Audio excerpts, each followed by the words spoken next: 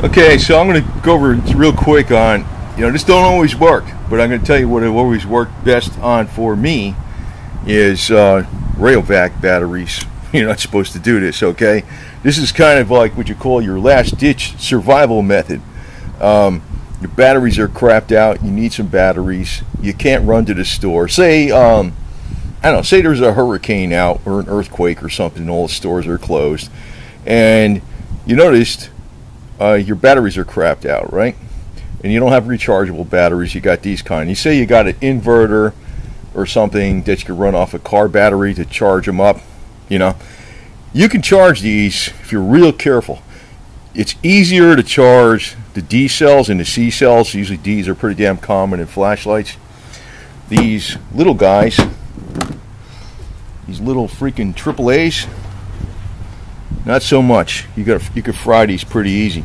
Now, actually, I'm running a little experiment here, trying to charge up freaking lithium, and I think I've been successful on this thing.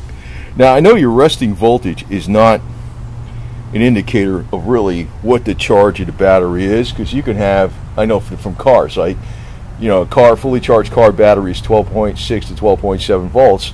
That doesn't mean when you hit the starter it's going to crank over. It can go, you got to load test it, right? But one of these seemed to be successful in charging up. And your boy, I never did that before. But like, say for instance, this is you got no choice. You got a bunch of these damn dead batteries.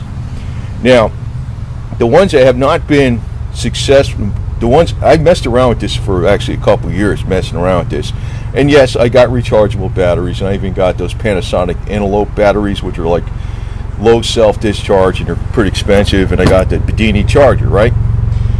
But I messed around with this anyway, for a couple years now, and I found you can recharge even these Duracells. You can recharge Evereadys. And of course, there's a helicopter coming overhead. It's a Black Ops helicopter. I don't know what the hell that is. But it's just a helicopter. Probably a sheriff looking for a jaywalker or something. I'm here from the government. I'm here to help. You know how they are. That's what they should put on the police cars. But I'm here from the government. I'm here to help instead of to protect and serve. And then people get it better. But the RayOVacs, I've been more successful of recharging than the Evereadys and Duracells. I don't know why the hell that is. And like I said, you're not supposed to do this, but it's like an emergency thing. Now, what I do is I put them in these chargers. Like, I use the Energizer jobbers, which I don't think they're the best chargers in the world, but they're cheap. And this is the whole idea behind this. I'm not telling you to use a Bedini charger. I found the Bedini Renaissance charger, that battery charger that cost over 300 bucks.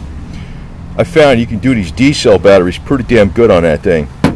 The AAAs, you'll fry them unless you put them on there for like 5 minutes at a time, and 5 minutes and let them cool down for 5 minutes, Actually, I think there's a way to make a battery charger that can recharge non-rechargeable batteries. They're not designed for that. That's the thing. But you notice this thing has been sitting on resting voltage now probably for 30 minutes. I had it on there and this has been on this resting voltage for like a day. It's a fairly good indicator that it actually took a charge. That was one success out of 4 so far. And I never messed around with these. These things were like ancient, man. These were dead. They were zero. They're from I don't know, 8 years ago. Energizer lithiums. Boy, I didn't think you could freaking even do that with those. I don't know, maybe you can, right? Now, of course, I think I got this on here backwards because it says negative. But whatever, man. So, I do have it on here backwards. Yeah. But anyway, so it's the same voltage. These are little neodymium magnets that hold on those clips. That's a pretty handy thing when you're charging batteries up too, those little neodymium magnets. But a lot of times what I do is like this. These here, if I feel them getting warm, starting to get warm, I'll pull them off the charger. And that's how I got that one up to this resting voltage. It probably works. Actually, I put this in with a flashlight with another battery that was good, and it seemed like it was very bright.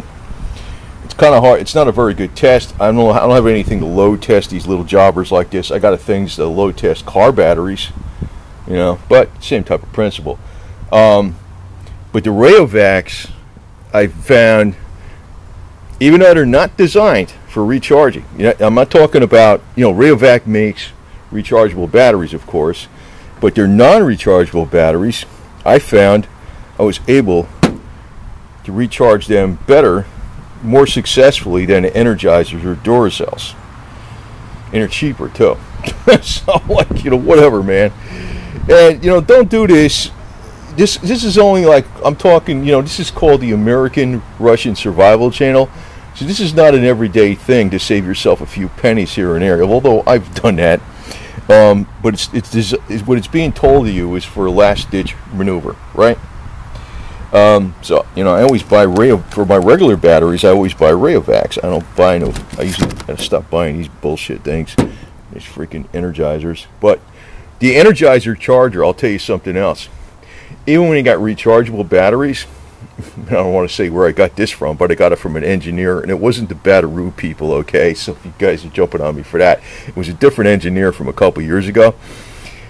This guy told me that these chargers they sell, which are rechargeable batteries, they're designed to work, but they're not designed to work optimally. So your rechargeable batteries, they'll tell you, they can recharge them up to 500 times. That's under freaking ridiculously ideal situations. More than likely, it's going to be way less than that. So they're not so freaking good an option. And rechargeables, the only ones that are low self-discharge that have a very high capacity are the Panasonic Envelope. But they're a lot more money. I mean, you can buy a bunch of freaking alkalines for one of those damn things. And they still self-discharge after a period of time. Now, these regular alkaline batteries, you can leave these around in a cool place for like 8-10 years and they're still good. That's the advantage of them. And say that you do wear them out. I've been very successful in recharging D-size batteries. Not only with this thing I've noticed it takes a while to freaking charge these up with this. It might take freaking 6 or 8 hours or something. And I've never had them like blow up in this thing after 6 or 8 hours. I guess if I left them in there 2 days, it'd probably blow up. But I've never had that problem. Personally, my experience, not advising it to you. But as far as AAAs, don't leave them in there that long. As far as these Energizer lithiums, it's the first time I'm freaking trying to charge them on one of these damn things, which is definitely not what you're supposed to do. Looks like I successfully did this one. I mean, I'm not 100% sure, but I think I did. I think I did 1 out of 4. And you know what? If you need a damn batteries for something really bad and the stores are closed, if you got one of them back. And let me tell you this too. If you put these batteries like this, right? You got them like this. And say, shit. Let me do this. Stings. Let me do it like that right there. Say you got them like this, right? Say you got them like that. Say that's a brand new one, and that's a brand new one, and that's a used up one. The yellow one's a used up one in the middle. Well, if you throw that in a 3 battery flashlight, you know what happens. This one sucks some of the charge out of these two safely. It doesn't blow up. So, even though they're not designed to take a charge,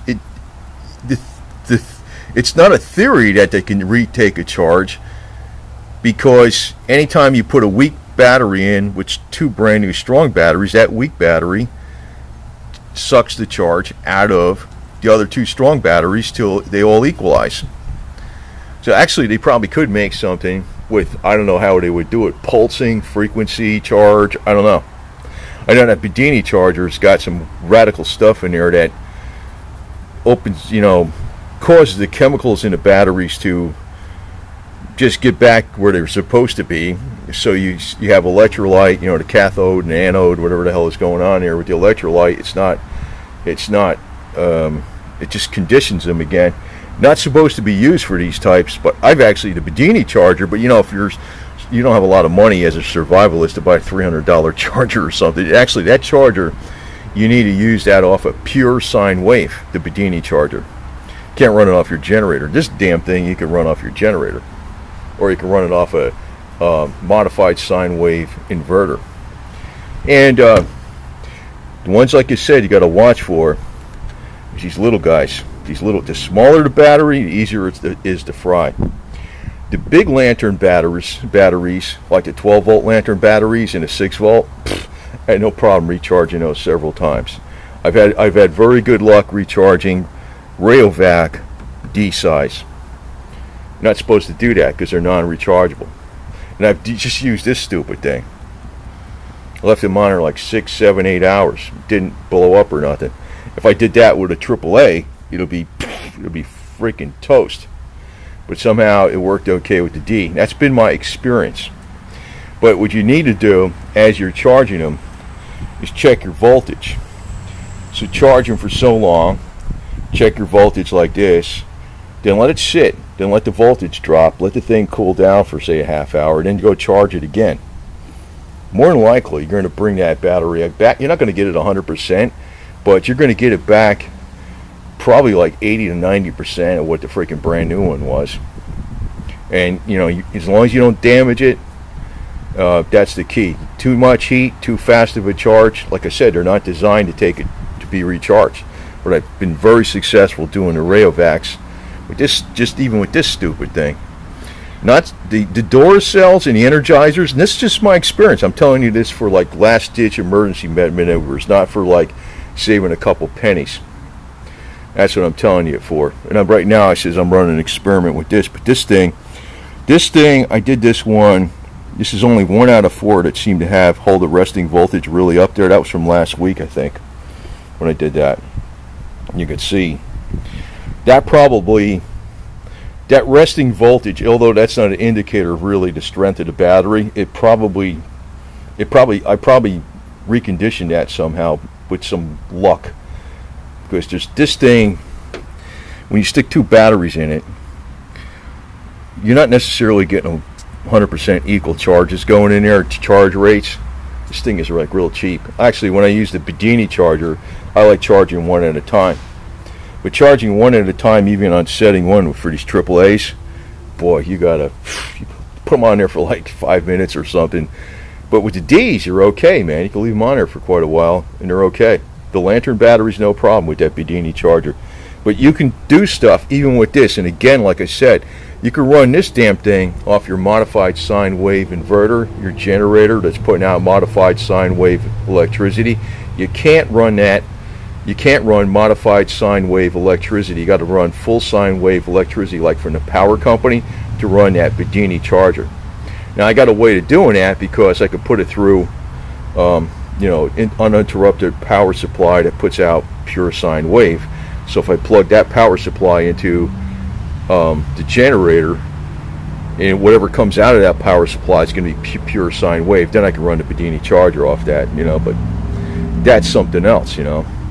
But you'll find battery problems are going to be a major headache if there's a situation where something temporarily goes out with the power grid or whatever. You're definitely going to need batteries left and right.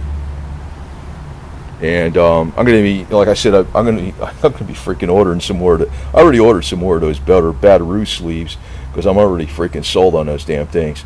But beyond that, like what I'm going to do is like these regular alkaline. Like I got rechargeable batteries too, but not all my devices work so well on rechargeable batteries. A lot of my simple shit doesn't like 1.2 volts.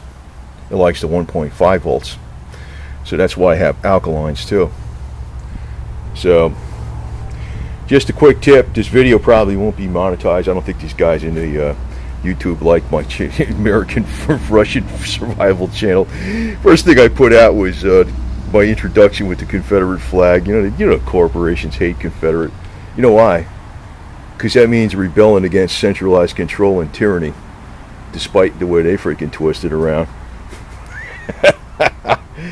And you might see some more tips on from this guy right here. Then I didn't really look at this guy's channel much. It's called Crazy Russian Hacker. I don't even think the guy's a Russian. I just looked at a couple of videos one time. I said, what the hell is this bullshit? He was opening up a can, scraping it across the concrete. I said, that is lame. You're probably going to see more shit from me than that guy, because I know a lot of weird shit. I got enough time to freaking put this crap out. It You know, what I'm talking right now don't take too much time. It takes me more time to freaking compress these videos, upload them, process them, and man, and I do them at 1080 because I got a way to compress them at 1080. And I'm not, you know, just kind of like off the cuff shit. But what I'm telling you, I've done this for at least a few years, I think now, at least more than that. Way back when I was doing this shit, but it works, man. But like I said, it's last ditch emergency shit. I'm not telling you to do this regular. And watch, the smaller the battery, just watch the temperatures on them and shit like that. The smaller the battery, the easier it is to fry. But if you got nothing to lose, man, if you need a battery and there's no way to get batteries, do it. Try it. Just watch. You know, these bigger batteries are much more successful. And again, this bad boy sitting up there, you know, it's been like that for days. I mean, I think when I charged this was several days ago. I think that sucker's like practically new again, and that was zero. That was all 4 of these batteries like that. Those Energizer. I don't even think, I never tried those before.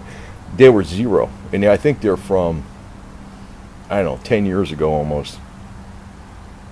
So they've been around. They've been laying around a long ass time, man. Anyway, the corporations don't like that information. And like I said, the best ones I found, these are the cheaper ones too. Yeah, last as long as Energizer. I think they do, to tell you the truth. And this is no ad. Yeah, 10-year, that's the other thing. That's why you want alkaline sometimes. You can leave them around for freaking 10 years. You can't do that with rechargeables. That's why you want a few of these puppies, man. And we're going to be testing those. I'm going to be testing those D and C size sleeves later. I already know they're going to be good to go. So, anyway, over and out.